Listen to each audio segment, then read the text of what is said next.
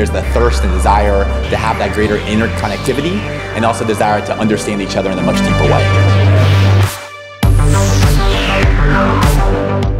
Seeing the different stakeholders come together, working together with the government, with the private sector, with NGOs, with youth leaders, I think is something that's inspiring to see firsthand, and makes me really glad to have been a part of this.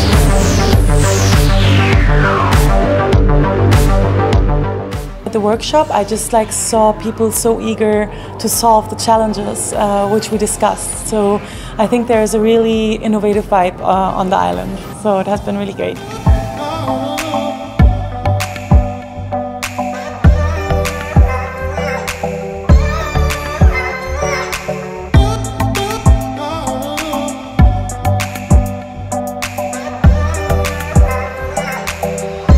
Everyone is genuinely interested in new ideas and how to support each other, and so it's a really welcoming crowd, and kind of makes me feel comfortable and like I came back home.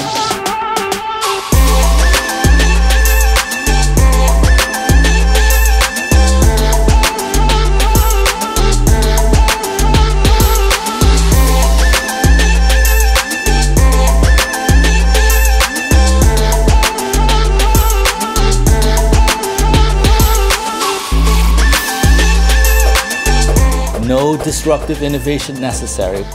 ATECH 2020, it's going to be fantastic. Make sure you come.